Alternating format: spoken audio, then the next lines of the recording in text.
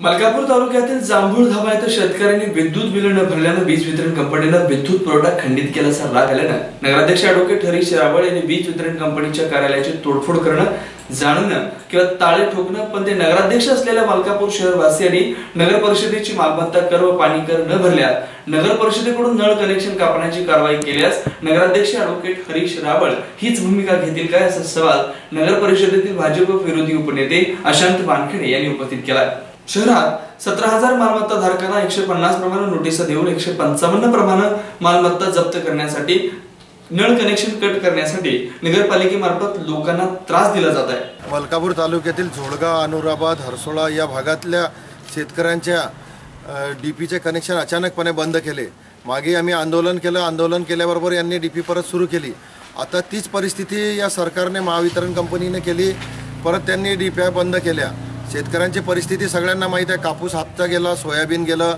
कोणत्याही शेतकऱ्याकडे सध्या पैसे नाही आहे आणि तरीसुद्धा हे महावितरणवाले अचानकपणे लाईन कट करत आहे.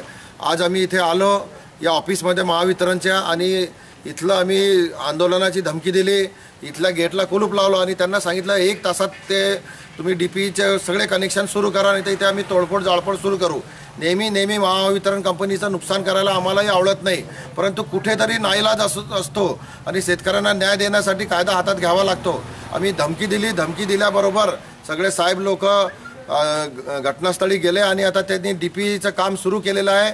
आणि या धमकीमुळे आणि शेतकऱ्यांच्या आवाज उठवल्यामुळे काँग्रेस पक्षाच्या सगळ्या कार्यकर्त्यांनी आवाज उठवला, त्याच्यामुळे इथल्या सगळ्या शेतकऱ्यांचा प्रश्न मिटलेला आहे. महावितरण कंपनीने हे डीपी सुरू केलेली आहे, त्यामुळे हे आंदोलन आम्ही तूर्त स्थगित करत आहे.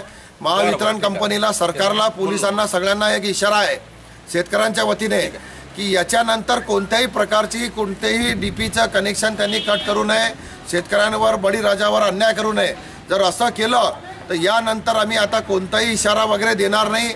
सगळ्या महावितरणच्या कंपन्याला आग लावून देऊ, हा आमचा इशारा आहे. नगर परिषद हद्दीतील मालमत्ता धारकांना स्क्वेअर मीटर ऐवजी स्क्वेअर फुटाचा दर लावून 10 पटीने जास्त लूट करायची, 2% मासिक शास्ती लावून शहरवासियांना त्रास द्यायचा असा अधिकार ॲडव्होकेट हरीश रावळांना कोणी दिला?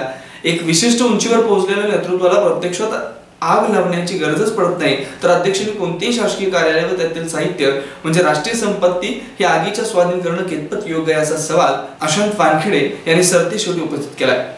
संबंध महाराष्ट्रभर नगरपालिकांमध्ये कर आकारणी ही स्क्वेअर मीटर प्रमाणे होत असते, पण या ठिकाणी मलकापूर नगरपालिकेचा विचित्र कारभार आहे.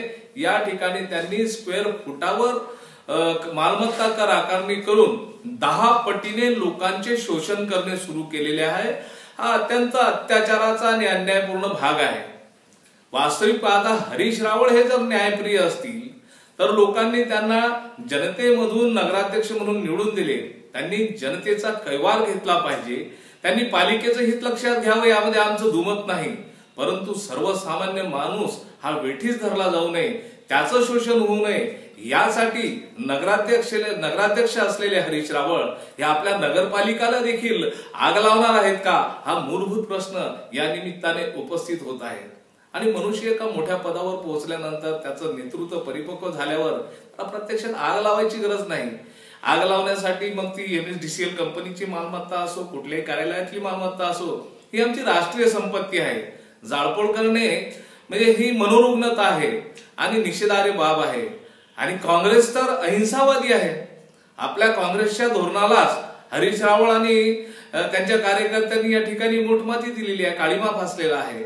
हे एक वैषम्य या ठिकाणी आम्हाला वाटते आणि हरीश रावळ यांनी हीच भूमिका नगरपालिका हद्दीतील मालमत्ता धारकांसाठी, पाणी करासाठी देखील घ्यावी, अशी अपेक्षा सर्वसामान्य माणूस व्यक्त करतोय. Vijay Kumar Verma, 7 star news, Malkapur.